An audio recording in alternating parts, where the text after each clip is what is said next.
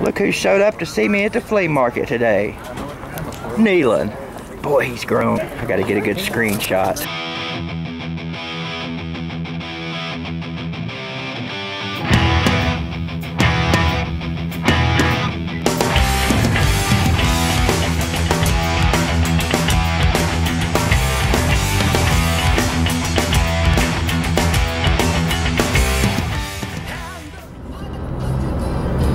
What is a cursed word, a cuss word, a bad word?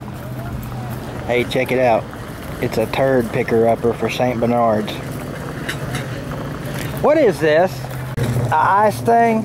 Well, it could be that, or maybe something for a log or something.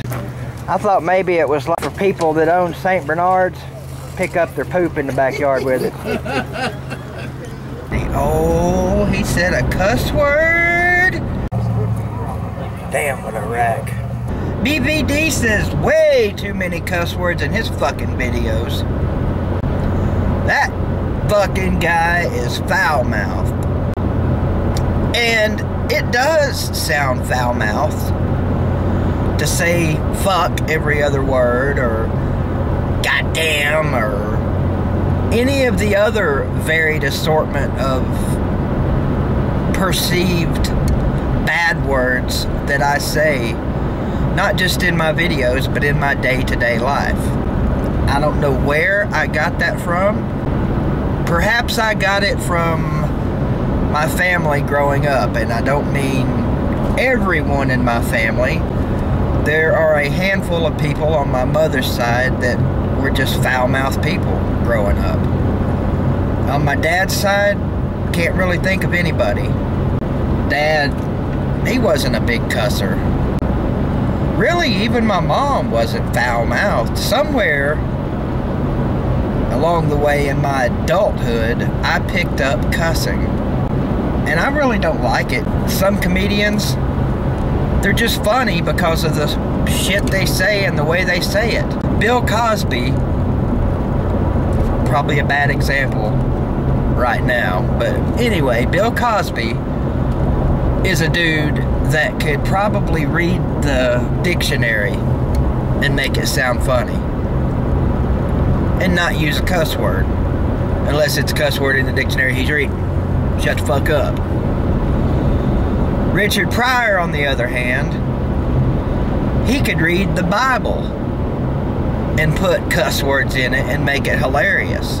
So it really all depends on the delivery. Most good rants on YouTube have some degree of cussing in them. And I know some people say it's cursing, not cussing. Who gives a shit? Shite. Short. What say you, viewers of this video, which these days is very few and far between? I've noticed this time of year, my videos struggle to crack 100 views. So what are the other 4,700 subscribers of mine doing? I don't get that.